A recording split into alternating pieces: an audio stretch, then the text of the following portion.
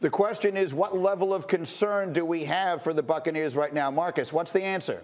High level, a very high level. And one is defensively for me, G. Look, the back end is banged up, but they can't stop nobody from throwing the rock. And then the most disappointing thing about the team right now is the inability to get after the passer.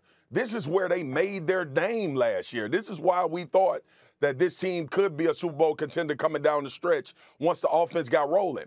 I saw Vita Vea spying Taylor Heineke. I saw Vita Vea dropping out in coverage, and Taylor Heineke has got a three-man rush going, and he just standing back there all day long. They had to bring blitzes to get pressure. Devin White got through.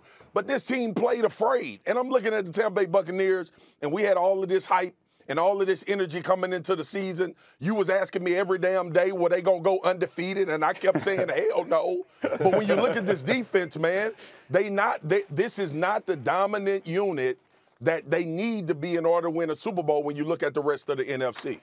And it does make one wonder, Domonique, were they ever? Or is this a team that just got hot at the right time? No, they weren't. They were a team that got hot at the right time. They brought back all the same players, but I feel like a broken record because it seems like every other week I'm reminding everyone that their playoff run was largely predicated on a lot of big plays, surprising plays by the defense. Like, they could have lost all three of those playoff games, but the last game, they dominated the Chiefs. So we remember that last game and think of them as some dominating team. They weren't that. They were up and down, just like they are this season, and they may not get hot at the right time this year. I'm looking at Studio Domonique right now. They got lucky to win. Like, every playoff team catches bounces, man. That's why you're, quote, hot, right? That's true. No team is flawless. Here is the issue. You're going back and remember last season. Let's talk about this season right now. The bottom line of Sunday is you can't give up 11 conversions of 19 tries by the – I mean, Washington's not the greatest show on turf. Right. I mean, that's embarrassing, right? So, like, from that point, you have to stop it. I mean, there was a third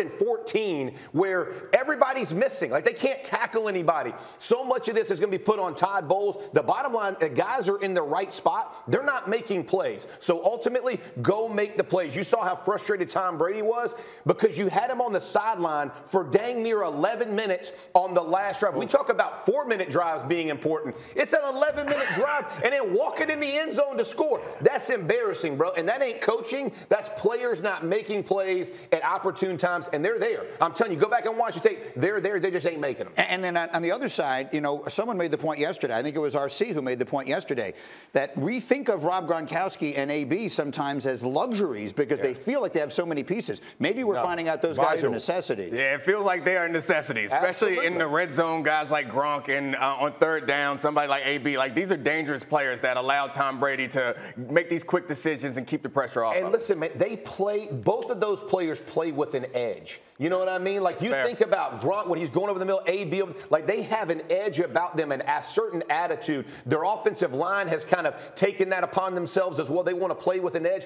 But again, you watch the last 10 minutes. You're telling me everybody in this room, as bad as they played, if they'd have gotten the ball back down 3, are you betting against Tom Brady? No, Brady would have won the game. Absolutely. Yeah, Brady would have won them the game if he had gotten the chance to. Go ahead, Marcus. Last thought. Come on, man. Like, let's not. I know both interceptions wasn't his fault, but it was 2 turnovers that put your defense back against the wall. And then 2, I'm with you, Jeff, on the defense. But the Tampa Bay Buccaneers got cute. They don't want. They stopped playing a physical brand of football. And if you remember, also in that playoff run, it was Leonard Fournette and Ronald Jones that was helping this team have a lot of success. So they done got cute in their own regard too. Wrapping up the weekend.